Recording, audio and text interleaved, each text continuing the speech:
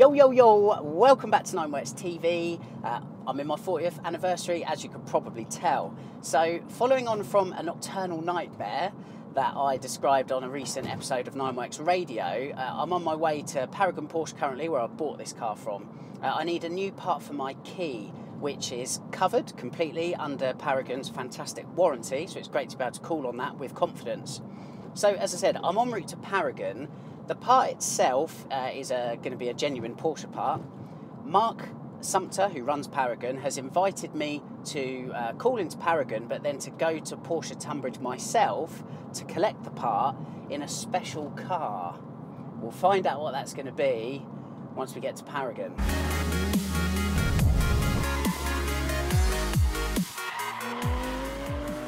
Dropping off the anniversary, I wandered into the showroom to figure out which of these cars in Paragon stock might be a candidate for my promised special drive. The answer, unbelievably, was right in front of me. Mark's very own 993 GT2.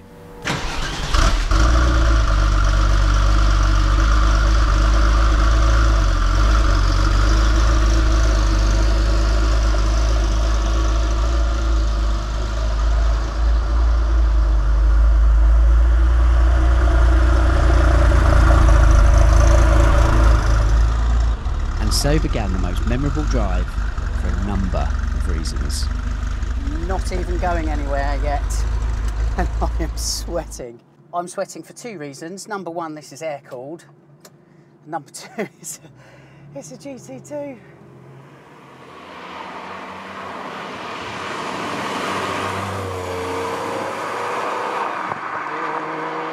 In previous videos, I said there were 3 Porsche 911s out of all of them that I'm not driven.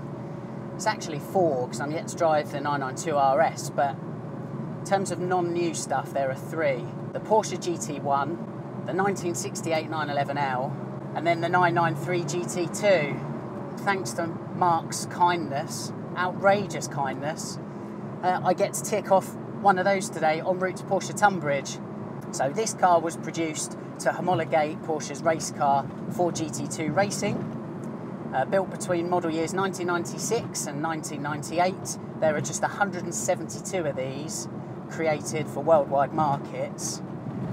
In terms of right-hand drive, of course this is a left hookup, but in terms of right-hand drive, there were 15. The GT2 basically takes some of the 993 Turbo concept, melds it with some of the 993 Carrera RS concept to give you the GT2. Now, technically, that's not particularly accurate, but top level, that's kind of what it is. To dive into it a little bit more, it does take the 993 Turbo as its base, so that's the wide body, the twin turbocharged 3.6 litre flat 6 engine, 6-speed manual gearbox, albeit there are a lot of changes. And the result of all of those changes is this GT2 is considerably lighter, substantially more powerful, noticeably faster and quicker, which we will explore later on in the video. Let's deal with the weight. So 993 Turbo is round about 1,500 kilos.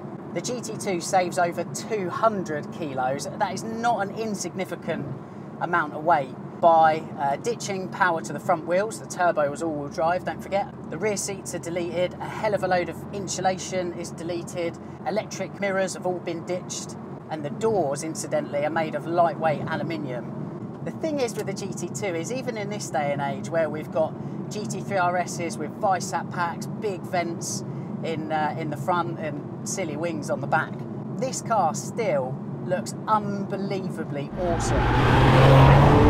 The engine is up on power. It's still the 993 Turbo at its base, albeit with some serious reworking. Power is up from 402 to 430 horsepower.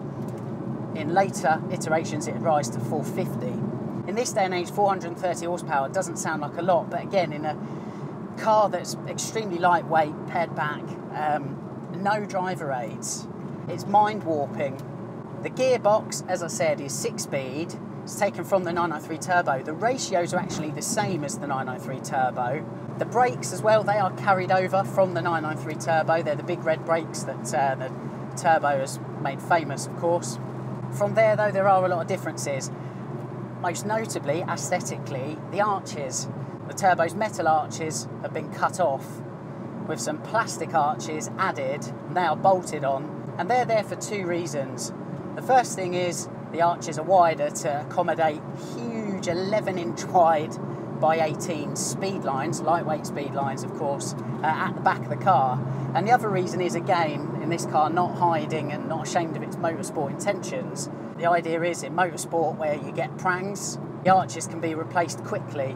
It's probably the most iconic design trait of the 993 GT2, and it's actually never been repeated, bizarrely, from Porsche in a road car.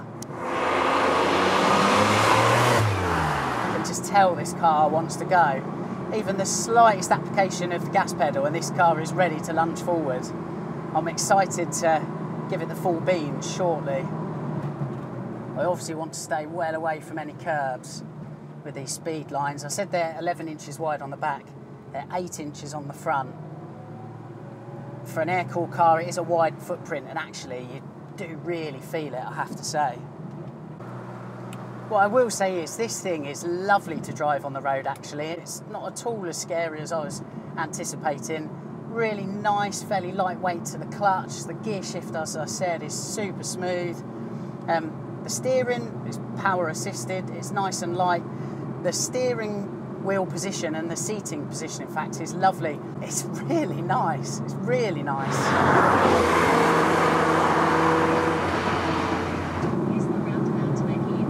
You're joking me, brilliant. I've gone wrong again. I'm not doing it on purpose, Mark, I promise. Jaguar, I think I saw that earlier. Even just squeeze the accelerator there, and I can feel the car sitting back on its hind legs. This thing definitely wants to go. I can't wait to unleash these ponies. Let's be quick. Porsche Tunbridge, there we go. There we go. After getting lost twice in the excitement of driving a £1.2 million classic Porsche, I had indeed arrived. So I popped into Porsche Tunbridge for a quick look around before collecting the part I had waiting for me. Lovely jubbly. So, got my part for the anniversary. Let's head back to Paragon the long way, because I want to put my foot down a bit now we've explored this car. Find out exactly what it's all about. Suspension can best be described as 993 Cup. So it's stiffened, the chassis stiffened, suspension is stiffened.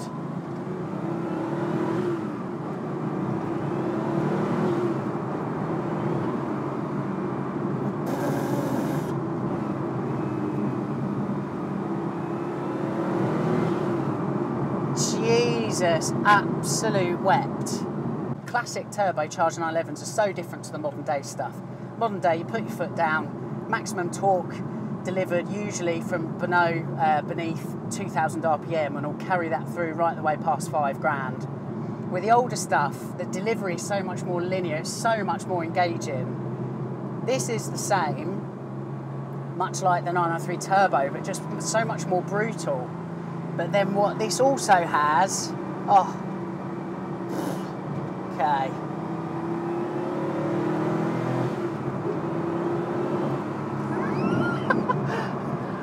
Oh dear.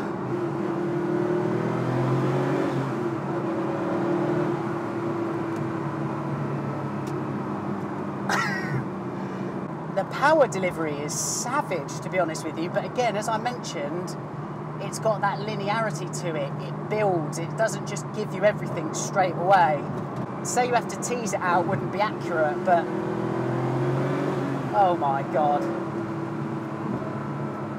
Once the tacho goes past 4,000 RPM, the red line, by the way, is 6,800 RPM.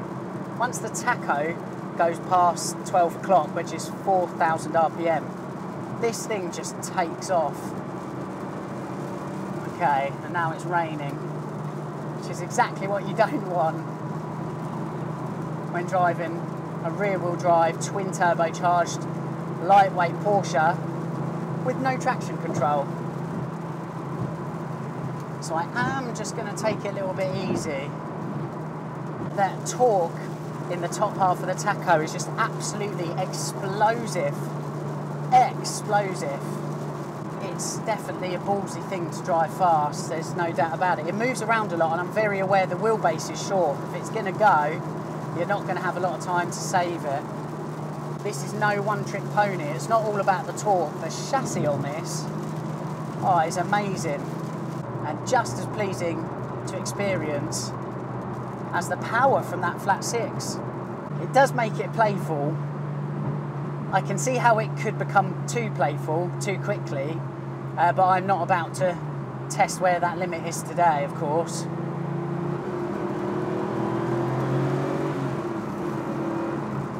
I can literally see, when I put my foot down, the nose of the car raise up. I can see less road ahead of me.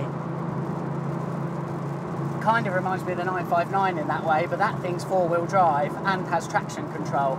The gearing actually is quite long, but especially when the turbos kick in, you're reaching such speeds so quickly that you're changing up, it feels almost instantly. But actually, you can kind of feel the 993 turbo influence on the gearing. And actually, it kind of plays into its brilliance. I mean, make no mistake, you know, this is a car built for Le Mans. And yet here I am driving it in relative peace on the A21. I'm going to turn off here. It's relatively quiet, it's pleasant.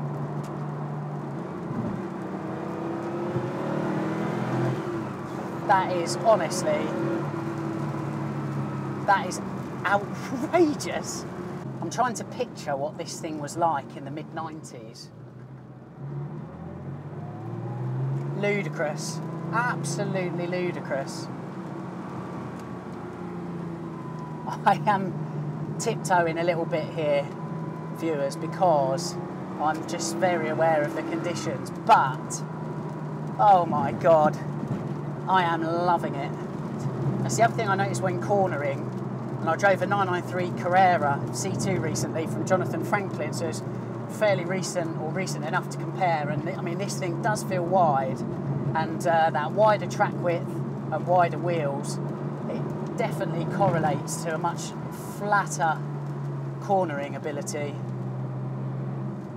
which does allow you to push a bit. But again, you've just got to get it right. Okay, so I appear to have gone wrong again. I promise you I'm not doing this on purpose. It's just difficult to do a road test when you don't know where you're going. And yeah, I've gone completely in the wrong direction, and I'm in some sort of high street, which is exactly again where I don't want to be. So where does this sit then? Well, a lot of people look to the 993 Carrera RS as perhaps the pinnacle of the air-cooled 911 era, simply because it represents the constant evolution of the 911 from its inception in 1963 in that 130 horsepower flat six naturally aspirated form that it was. But the RS, in true RS fashion, has achieved that by taking things away. I almost think it's too easy to come to that conclusion. I do therefore think that this car is the ultimate 911 from the air-cooled era, simply because, I mean, not only has it taken things away, but this melds absolutely everything from that same period altogether. The evolution of engineering, the purity, the lightweightness, but also the turbocharging, which again is a massive part of Porsche history. To offer all of that in a car which is sensational to drive, this is it. This is absolutely the pinnacle of Luftgekocht in my eyes.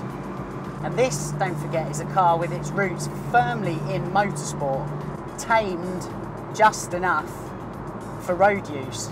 Which is just as well, because right as I was finishing filming and heading back to base, Poseidon himself decided to throw one last test at me and the GT2. This was a proper thunderstorm, the lightning a fair reflection of the drama felt from within the GT2's cabin as I realised I just needed to get this car home, and pronto. It made for an interesting finale to what is without doubt one of my most memorable 911 drives of all time. And with that, I need to finish by saying thank you to Mark for the outrageous experience in the pinnacle of Luft.